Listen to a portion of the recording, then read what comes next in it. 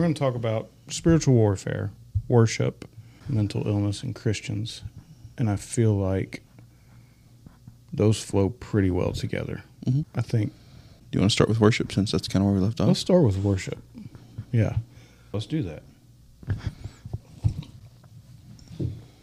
Let's, what is worship to you? I've got the definition of worship, right? Mm-hmm. Which I think is important.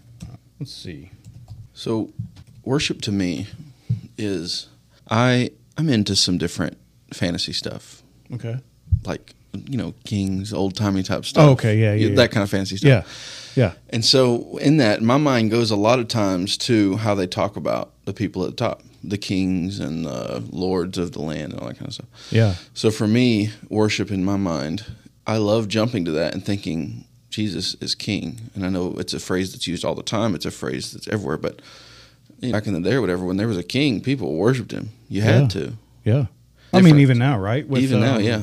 North Korea, stuff like that. Yeah. It still goes on. Yeah. But Jesus, God the Father, is literally our king that we choose to worship. Yeah. I talked about this a little last time, the throne, how I'm at his feet. But I love that. That's my vision of worship. My vision of worship is holding him up. Yeah. From our perspective. Yep. We can't ever actually hold God up higher than he is. But from our perspective, it's holding him to the place we think of him at. Yeah. So it's humbling ourselves, holding him up, worshiping his name. Last week you said something that I think we need to camp on for a little bit. Mm-hmm. You said I get small. Yeah. And we talked about this just a little bit, I think Sunday or something like that. Yeah. But can you expound on I get small? Well, as a bigger guy, physically... What are you, 6'3"? Yeah, 6'3", big dude. That's a good guess. Yeah, that's a good guess. But getting small for me, it is kind of physical. I literally feel like I get small. And so for me, it's almost like a switch that I flip. Because when I'm walking around grocery stores or something, I'm usually the tallest person. Yeah. It's just usually how it is. I feel you. Not at family gatherings. Family gatherings, I'm usually the shortest person, which is weird. That's another conversation. Yeah. But in your grocery store, you're the biggest person. And I was talking about this with my wife, how... like she was talking about, she works in fast food, and she had somebody come in the restaurant, and they came in the restaurant yelling cuss words. They were mad because somebody couldn't hear them on the speaker. It was as simple as that. Couldn't hear them talk. But this person came in the restaurant yelling, and I asked her, I was like, well, what'd you do? She said, luckily, Derek was there. Derek is a guy who's a little bigger, and somebody who's just, you would call intimidating, more so. Yep. And it kind of hit me, and what if it had just been her? I don't think about that. Yeah. When I worked in places like that, I was the big person. Yeah. I was the intimidating face, the person who, if somebody came into the store angry or something, what are they going to do? Yeah. Yep. And then thinking about that, I have to put myself in that situation. Yeah. There's nothing I can do to God. It's literally making myself the smallest possible thing I could think of in the moment. Yeah. And making myself something that I don't affect the situation. All I can do is worship and praise. So that's what it means to me. Yeah. And so that's kind of the physical difference that I'm talking about. The fact that you're not really a presence. Yeah. You're doing this because he's the presence. Yeah. When you say I get small, I hear that, but I also hear I get low.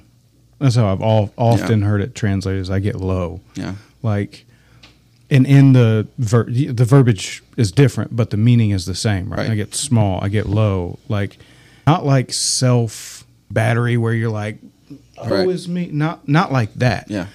But like getting to a place of accepting who he is and what he came for. And when you get low, you realize, or when you get small, you realize exactly what he came to do and what he came to do for us. I can't save myself. Yeah, that's big. Like I can't make my mind new.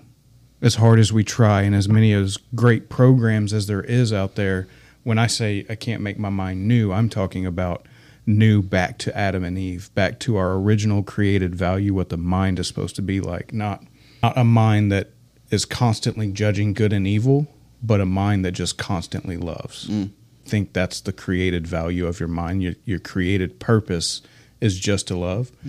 And so I can't do that. unless I get small, unless I get low. And living in that place is, I think, a great place of worship. Absolutely. Even for people that can't sing songs or play instruments or do the creative things. I think sometimes we get caught up in worship is an art. I was just about to say, you said something along the lines of a place of worship. I think that's huge. Worship isn't always a thing we give. Yeah. Worship is a place we get to. Yeah. You know? Yeah. And I think even especially throughout our day and things, throughout just living our life. Yeah. But that was big. Yeah, I like that. We talk about, last week we talked about a guy who, his wife passed away, and the first thing he did was he worshiped. Yeah. He gave sacrifice. In that moment, the last thing anybody wants to do, even him, I guarantee the last thing you want to do is to worship. Yeah. But the first thing we always need to do is worship, right? Like give that sacrifice, so if I was to boil worship down, I asked you what your definition was. Yeah. We took a long way around to get to mine. But I think my definition is simply sacrifice. When you come in on a Sunday morning, you're sacrificing your time. When you come in on a Wednesday night, you're sacrificing your time. Can you remember when you very first raised your hands? Yeah. We're charismatic, and we like to do the thing. For me, it was much later, raised in a Baptist church, but yes, Same. I can remember. Me too. I went to a charismatic church for years, and I would watch everybody around me raise their hands. And as weird as it is, and that's not a huge sacrifice. That's not what I'm saying. No, I get But what you're the saying. first time, Right. when you sacrifice that bit of pride, that bit of embarrassment, I guess, that is a small piece of sacrifice. But outside of that, worship to me, I think, is sacrifice. And so I like that because it's my opinion, but also because it doesn't box worship into this box of from 10 a.m. till 10:45? Yeah. Sometimes 11? Yeah. We're going to sing songs and we're going to worship. It opens up the box of worship to where now as I'm walking on the sidewalk and I see a piece of trash, I pick that up. And, I know that sounds cliche and like, that's not really worship. But if you think about what that does, one, keeps his creation clean. Right. Two, you sacrifice your time and you sacrifice the humility to listen to the Holy Spirit tell you, hey, pick that up. And so that becomes an act of worship. Yeah. Simple as that is, but I think that is a beautiful picture to break outside of the box of worship is an art form. Yeah, I think so, absolutely. Worship as an art form is so beautiful and so precious. I think one way, because like you're saying, it's so many different things. And I think some of my favorite worship I've ever experienced in an art form sense or seeing somebody do something is when I've been on mission trips in different countries. And because I've led worship in different countries, and they have no clue what I'm saying, and they're just worshiping. It's not about the words. Yeah. It's just about, they're just making noises to God. Yeah. And trying to sing what I'm singing and that kind of thing. Yeah. So I love it. What about, I assume in these countries, did they have transportation or was it mainly walking? It was mainly walking. It was mainly villages. It was in Nicaragua. So maybe there isn't, but I want to, I feel like we've got two parallel things going on here. Worship as a lifestyle, worship through the arts, through arts. And I feel like there's a marriage. So what if worship started when they took their first step? No music, no song, but the worship started like, God, I'm getting ready to walk, what do you think, 10 miles? Yeah, maybe. Maybe? Yeah. Even 5. Yeah. Who walks 5 miles these days? Yeah. Not a lot of people. But these people wake up and decide to walk, not only to worship in art and to worship through music and song, but they worshiped as they walked, whether they were singing or not. Yeah, I can't stress enough, the sounds of heaven maybe is just a footstep. You know what I mean? What if the sound of heaven is just the panting of your breath from walking 5 miles in sacrifice? There's no telling what they risked to walk during that those true. miles, which us in the States, we don't It's different. Yeah. What are we risking? Right. You know what I mean? Mm-hmm. So I think it's vital for us to press into the Holy Spirit and get a deep revelation on worship. It's what we're going to be doing forever anyways. Yeah, true. Forever. Yeah. Yeah. It's so true, though. It's the moments that they give up, the time they give up where they could be doing whatever. Yeah. Yeah. Fighting for their life in a lot of situations where, like you're saying, for us, it's so different. But yeah. I think that's a good segue to maybe talk about fighting for their life. I do see in the Western culture, you know, you hear people, you ask about testimonies, right? Like, how'd you come to the Lord? Well, you know, I hit rock bottom and I found Jesus there. And that's like kind of standard throughout. You almost expect it. Yeah. Like, you expect people to hit rock bottom, find Jesus there, and it's real interesting to me that at rock bottom is where a lot of people find Jesus, and they don't find him before, because you know he's there. Right. He's constantly beckoning, hey, I'm here. I'm here. As a gentleman, because he's never going to just snatch. Right. But he is there. I think it's interesting to the rock bottom and fighting for your life. What fighting for your life and rock bottom does to somebody's spiritual eyes. Almost opens them. Well, it's when it's your only option, right? And that's what does it. Yeah. You get down and you can't move. Yeah. You can't pull yourself out. You can't walk out. That's what rock bottom is, right? The only thing you can do is look up. Get small. Get small and look up. Yeah. He's my only option. Yeah. It's only him. He's my only option. And that's easy. I hate to say easy because I don't ever want to minimalize or diminish somebody's rock bottom. That's a tough place. Absolutely. But on the mountaintop, to say he's the only way for me. Like, he's the only way. You know what I'm saying? Yeah, for sure. It's fun to me. Like, and to get into spiritual warfare, right? Like, yeah. I don't know. You ever think about, you said beckon earlier. Yeah. And I actually been thinking about that word this past week, and how I think it's crazy that a lot of times when you look in nature, you're like, oh, wow, that's beautiful, all that stuff. But the way he painted nature beckons attention. Yeah. You know what I'm saying? Yeah. I think that is, I just love that. Me too. Just love that. Made me think of it when you said beckon. I went to a conference one time, and y'all know what conferences do, right? You get all pumped up, and then bam. Put you on fire. Yeah, yeah. But this conference actually changed my life, shaped who I was as a person. And it wasn't the conference, right? It was the message of I'm his son. Mm-hmm. Like, he paid a price for me. Not because he had to, but because he wanted to, and he saw that there was value. Like, the price he paid, he valued me that much. Yeah. So that's what the whole conference was about. And anyways, for like weeks, actually probably maybe years after this conference, I had been to this conference, there would be times the Holy Spirit would tell me, like, hey, just touch the grass. And this is crazy, right? Yeah. Like, I'm not like that. Like, I'm not the... You're not a grounded guy? No. Yes, I am. I love grounding. I think it's... Anyway, talk about that another time.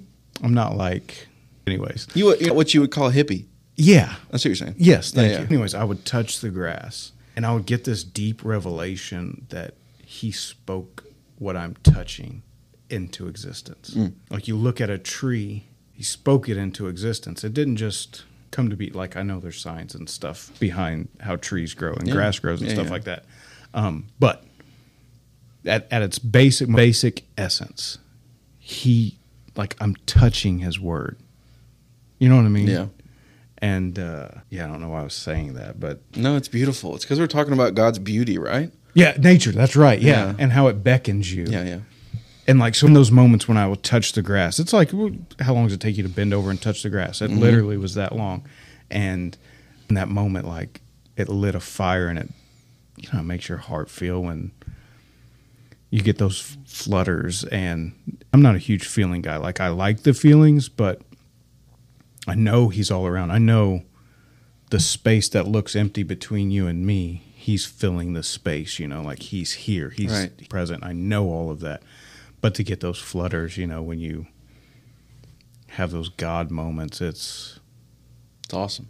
and it's nature beckoning. Yeah. Yeah. Love that. Yeah.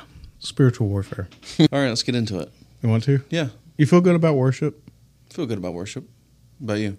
Yeah. No. Let's Okay. hang out for just a second. Yeah, Let's hang out for a second.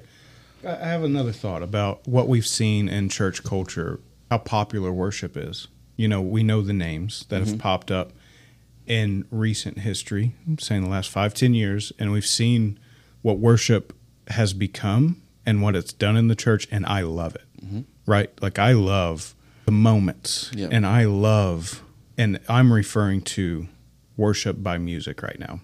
I love that. But I think as that culture was molded and shaped, and churches around the country looked to what was happening and how that was being transformed and molded, and they, in churches around the country, molded their services to kind of mirror the few that were popular. It's made that a centerpiece, which has diminished worship as a lifestyle. And so we've found that to be the only way. Yeah. You know what I mean? Yeah. And in a sense, I say diminished, but It changes focus. yeah. And he has so much. When things like this happen for me, I feel like the Holy Spirit shows me, like, this is what's happening, but this is the way that I wanted it to happen. So it's not a bad thing, but there's so much more. Yeah. Like the moments where we feel, we begin to sing Yeshua over and over and over and over again, and we're all in the moment just focused on the altar, on his presence. Our eyes are shifted into the heavenlies, and we feel his presence. Yeah. If the only way we can feel and obtain that consciousness Yeah. is through song, then we've been cheated, because he's here now. He's here then. He's here on a Thursday afternoon when everything's going wrong. That same presence is available then. Yeah. Out of all the production and outside of all the music and outside of all of that, like, he wants to partner and give you those feelings and his presence just as much on a Thursday afternoon as he does on a Sunday morning. Right. What do you think? I think you're right. I do. Why? Why do you think it's easier to worship why is it easier in that moment when we're singing Yeshua over and over? It's the focus. I think so. On a Thursday, well, just go to Thursdays because whatever. On a Thursday afternoon, typically if you're a working citizen, you're going to be at your job. Right. Or you're going to be caring for your family. I think about stay-at-home moms or single moms or whatever. There's begging for your attention on a Thursday afternoon. Sunday and Wednesday, you've set aside that time to worship. Yeah. And so that the stage is cleared, and the only thing that you can give your attention to, or should give your attention to, is him. Yeah. But if you can master the art of getting low, master the art of heeding to the beckoning of his voice on a Thursday afternoon, those Sunday and Wednesday moments become almost part of your routine. Well, Yeah. in a good way. Yeah, you live in that presence. And so when somebody says, "Man, I really felt the presence of God super strong today," did you feel that? If super strong is your normal, Yeah. you know what I mean? Yeah, absolutely. And I don't have scripture verses to back what I'm saying up. I just have experience, experience in his presence, and experience walking out the Thursday afternoon feeling his presence heavy. I can remember riding around in dump trucks at my previous job, and the presence of God would be in there. I think about one moment in particular. I was in a backhoe digging up, I think it was a curb or something. We were doing concrete work. Anyways, that's besides the fact. I was in a backhoe. And so I would load up the material in the dump truck. And while that was gone, I would just sit there and meditate with the Holy Spirit. And I think I might have had a sermon playing or something. It's kind of besides the fact, it doesn't matter. The presence of God filled that backhoe so much that I began to weep. And this is like on a busy highway. Yeah. Of course, I'm protected by cones and stuff, but my eyes are full of tears, and I'm like, God, you have got to stop, because I've got a dump truck coming up and I have to do my job. But it just, his presence overwhelmed me. And this is like a, whatever, Monday, Tuesday, what time it was. You stick with Thursday afternoon at this point. Yeah, it was a Thursday afternoon. My point is, like, his presence was just as strong, if not stronger, in that backhoe than on any Sunday or Wednesday service that I've ever sat through. Yeah. And so, yeah, I paid such a price, man. You know what I mean? Like, he paid such a price, more than just Sundays and Wednesdays. He paid the price to change our lives. Make it new. Yeah. Make it new. I heard somebody the other day, they said something along the lines of, he didn't come to, my apologies, bear with me though. No, I'm with you. They said he didn't come to change your life, he came to make it new. Because in the changing, right, you still have artifacts of the old. Yeah, yeah. But in making new, like, the old is completely gone, and this is, you get me fired up. Hey. On a Tuesday evening. That's what we want, right? Yeah. I feel like I'm talking a lot, and I want to give you a chance to interject on. Well, yes, but you also, you're throwing your heart out over this topic of worship. Yeah. That's where it's at. Yeah. Stick there. Yeah, I just know, like, the bride of Christ, right, is, and I'm talked about this last week, I'm naturally, pessimistic, I guess? Yeah. But, you wouldn't know that. Yeah. And I'm naturally, like, a critic. But I feel like it's out of a heart of that we obtain everything that he paid for, you know? Mm-hmm. Like, explain that a little more. So, Thursdays. You know, he paid the price to make me new every single moment of every single day. Right. And he paid the price where I don't have to walk with burdens. I don't have to walk with this heaviness on my head and on my heart and on my mind. And I don't have to be worried about this, and I don't have to be worried about that. He paid the price that I be brand new, and that I have no ailments, that I have no sickness, that I have no depression, anxiety. Like, that's the price he paid. Right. He didn't get a deal. You know what I'm saying? Yeah. This wasn't a 10% off deal where, you know, if you pay this price, then you get this product, but if you pay this price, then you get this one. Right. No, he paid one price to make us all brand new. And so many times I think that we let life experience cheat us out of what he paid for. Right. And what I mean by that is, well, Josh, that all sounds good that he makes you brand new, but, you know, I still deal with anxiety. Mm-hmm. That's life experience. Life experience is saying my anxiety is more real and more true than the word, which is tough. Yeah. But the truth is the truth. And the truth is that he did set you free. The truth is 2,000 years ago, he wiped anxiety out completely. Yeah. He rendered Satan powerless. Now, I don't know why we still see effects of anxiety, depression. Because he's the prince of the power of the air, right? Yeah, but I still think the truth says, it's actually Hebrews 2:14. Check this out. Since therefore the children share in flesh and blood, he himself, Jesus, likewise partook of the same things, that through death he might destroy the one who has the power of death, that is the devil. So he destroyed the one who has the power of death. I think in a few other translations, this is where it says he has rendered Satan powerless. And so, but we let... And understandably, we let life experience speak louder than this verse. Mm-hmm. But this is the truth. The truth is that on Saturday, between Friday when he hung on the cross and Sunday when he raised from the dead, Saturday he wasn't just laying around doing nothing. You know, He went to hell and took the keys of sin and death from Satan. That's period. Truth. That's just truth. That's fact. That's never going to change. Yeah. And for me to let my anxiety speak louder than that is why I get so fired up, because he paid that price. He paid the price. And how do we not let life speak louder? Yeah. And I think it's by meditating.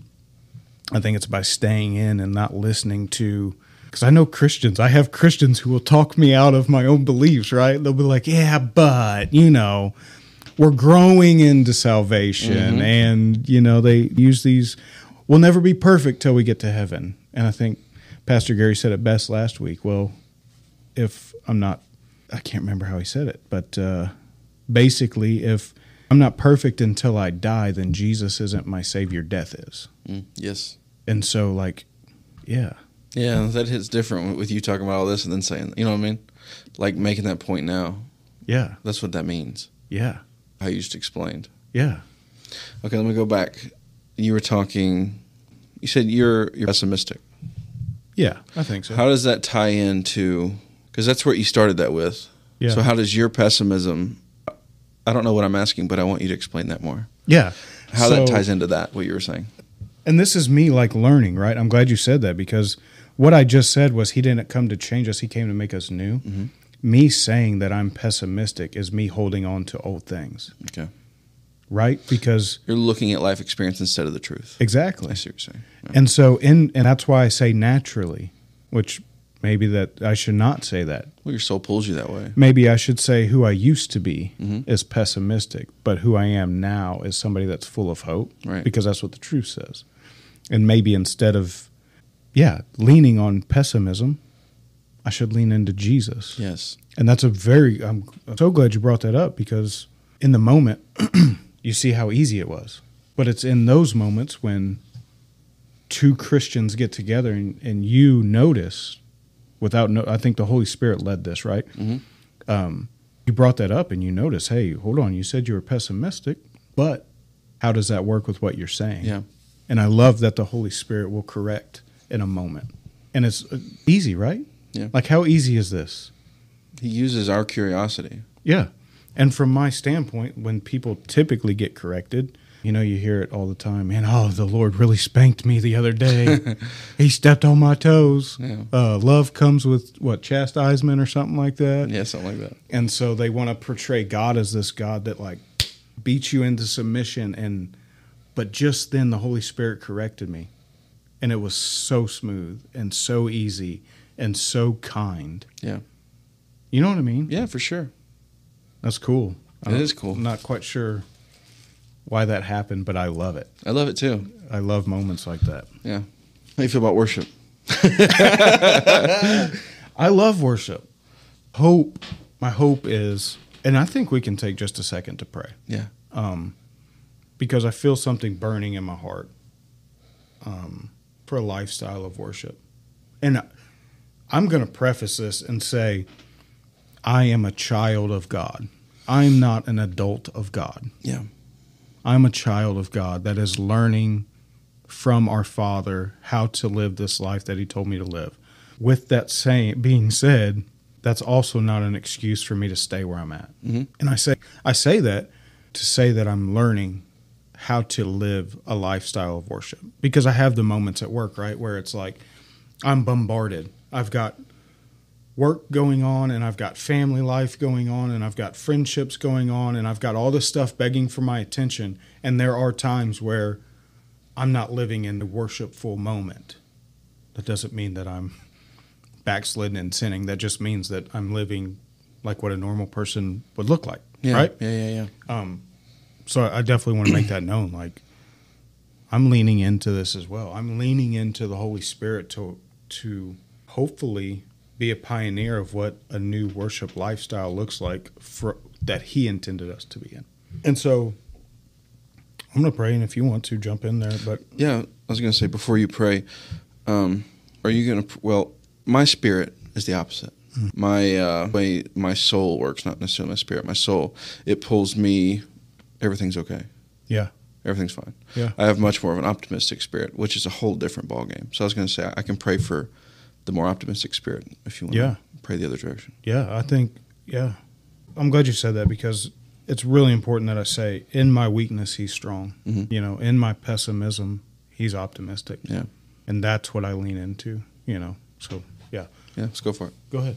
Heavenly Father, we thank You for this day, for these people listening, for the person who hears our voice right now. We thank You for that person. We thank You that You brought them here to us to listen, Lord.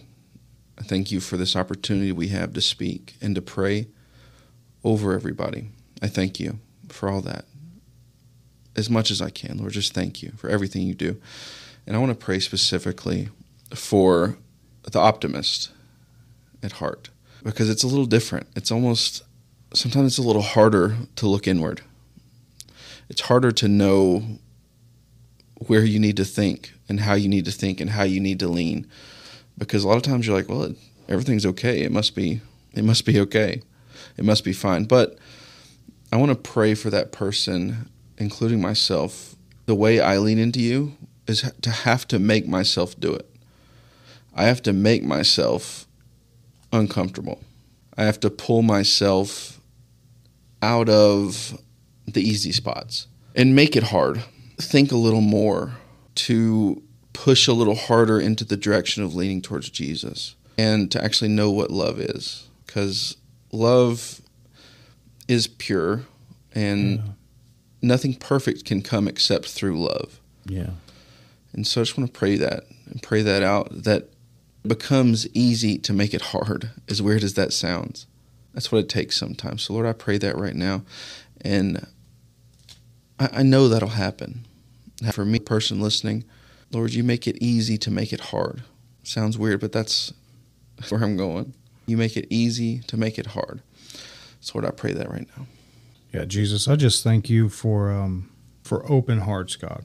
I thank you that we can heed your voice and listen to you in the moments when everything else is begging for our attention. Holy Spirit, I just pray right now that anybody that's watching, that heart is burning to press into a lifestyle of worship. Holy Spirit, I pray that you would give them eyes to see and ears to hear, that we would only do what you tell us to do, and we would only say what you tell us to say.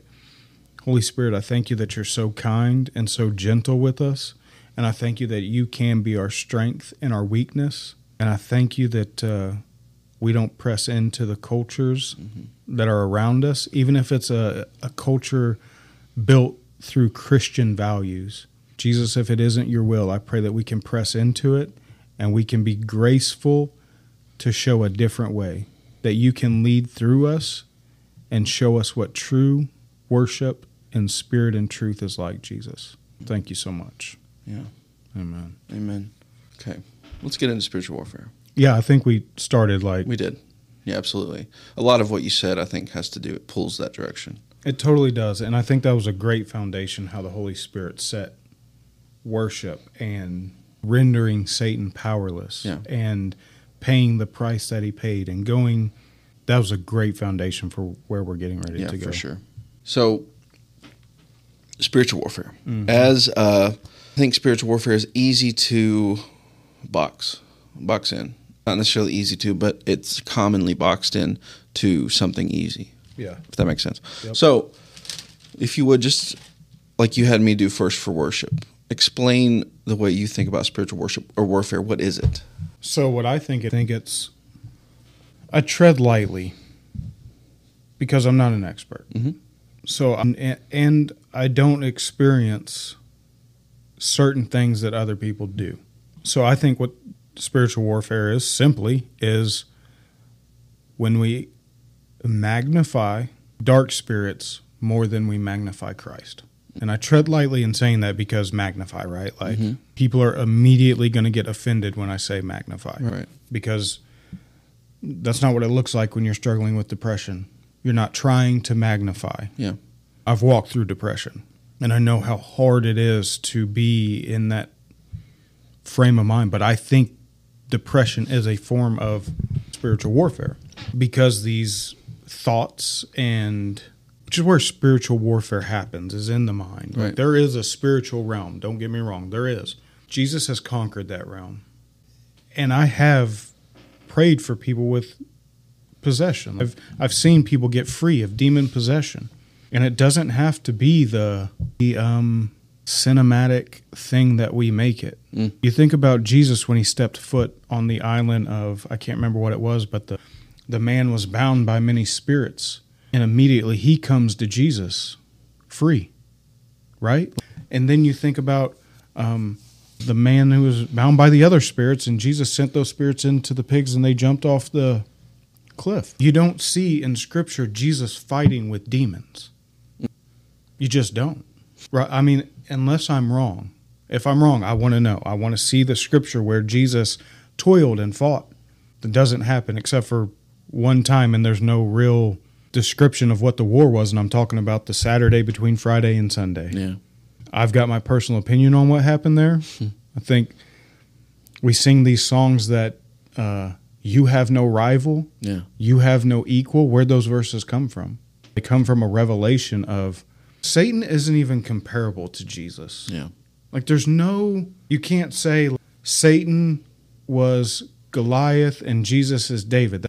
That's not what that is. Those were two humans. Anytime Jesus and Satan have a conflict, it's light and darkness, which is what I love how we started the night before the cameras were turned on. We were talking about light and darkness.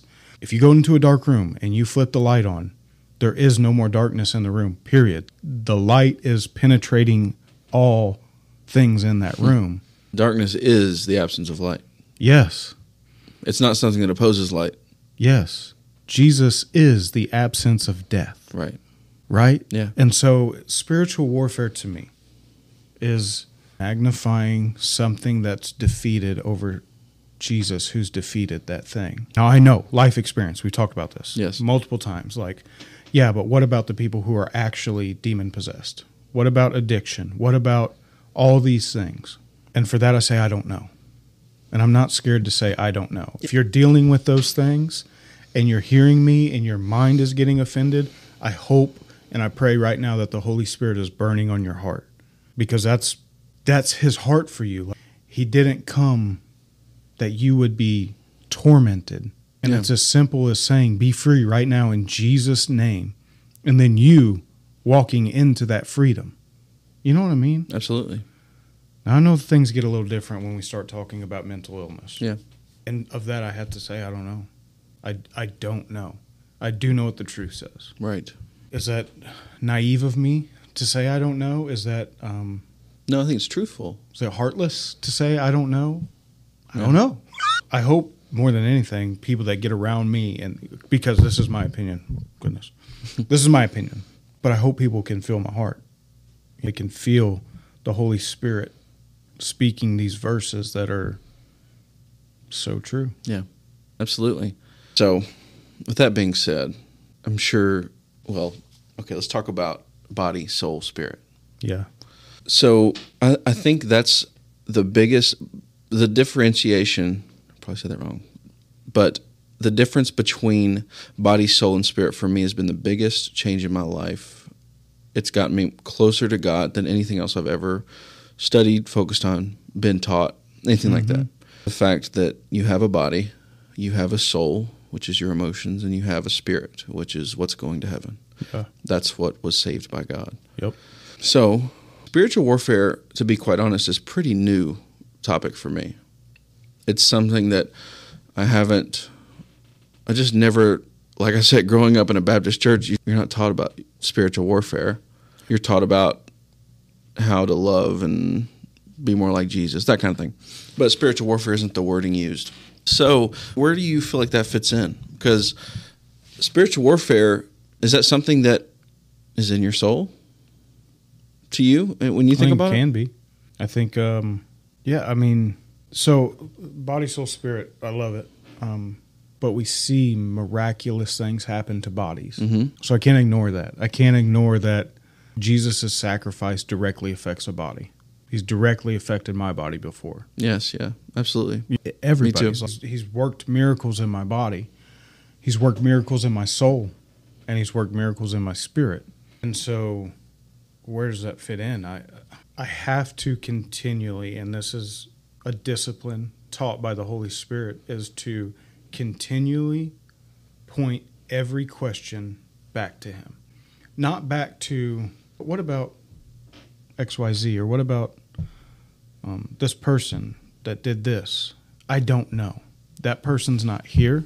Now, if you are here and you're watching this and you're dealing with something, I feel like if you didn't hear it earlier, I said, be free right now in Jesus' name. I feel like those uttered words are enough. Absolutely. I have the faith and I have belief that Jesus can set you free from whatever is tormenting you right now in Jesus' name. Now, we may need to get small and realize before I say that, sometimes I think spiritual warfare is us yielding this sword in Jesus' name to slay a spirit and do this thing in the spirit realm. And I almost think that most of it is cinematic, because, and I said this just a second ago, we don't see Jesus doing that, Yeah. And so we take verses like, but what about the armor? Well, the armor, I don't know if you've ever heard this, but in, where is it here? Ephesians 6:17, take the helmet of salvation. All that means is you're thinking through salvation. You have salvation constantly on your mind. It's constantly there, which is what I said earlier. It's a discipline to point everything back to Jesus, back to him, back to him, back to him. That's the helmet of salvation. 17, there it is. And the sword of the Spirit, and this is where I think some of spiritual warfare comes to life, is through this verse, because people may not know what that means right there. If you translate the word sword back, guess what that word actually is? Word. Dagger. It's a dagger.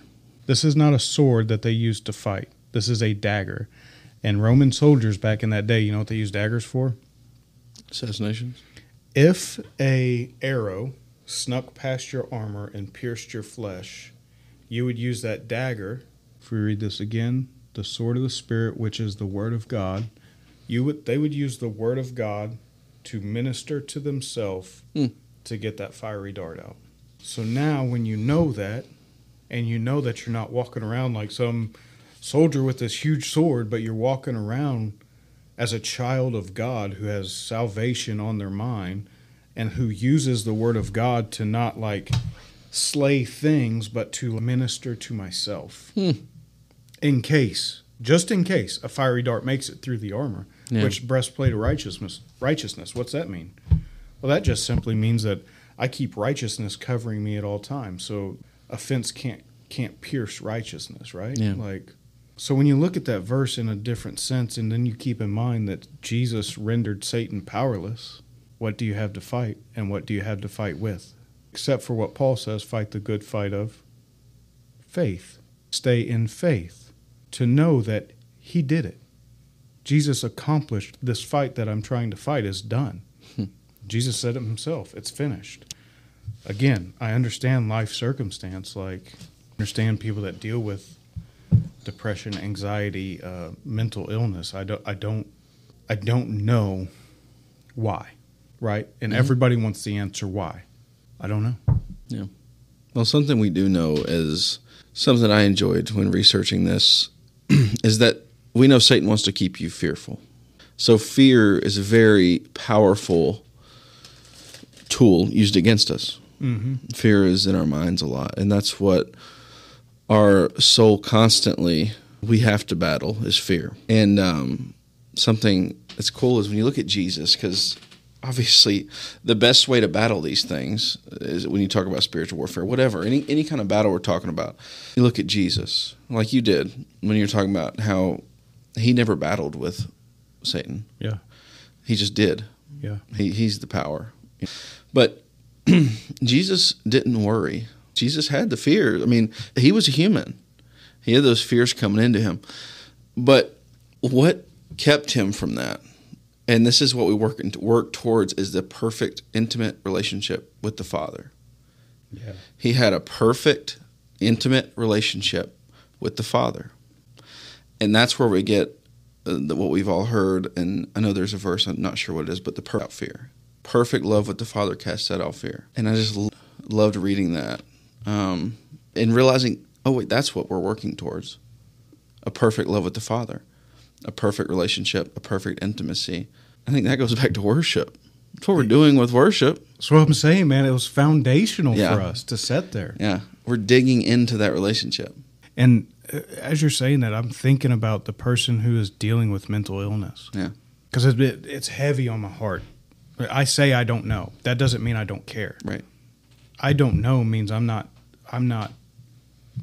haughty enough to try to throw biblical knowledge at you, say, but I do think Jesus' goal for that person is exactly what you're saying. Perfect love. Yeah. So instead of focusing on the mental illness or focusing on the thing, and I tread so lightly because I want to be tender and I want to be easy. His burden is easy and his yoke is light, right? So it's not like, but discipleship. Because you say, how did Jesus stay there? How did he stay in perfect love casts out fear? How many times do we see in the Word where he went away to be with his Father? He would have to drop everything and go. Let me tell you a story. Okay, I'm going to tell you a story about this crazy, huge miracle, feeding 5,000. Why does it matter that he went away? Why is that verse in there? Because in my opinion, it's the sustainer of how those things happen. In getting away with the Father in one-on-one time, you know, like surrounding yourself with worship and surrounding your worship in the arts is what I'm talking about. Surrounding yourself with music that does nothing but glorifies God until these things begin to break. Now, I do believe be free in Jesus' name is enough. I do believe that.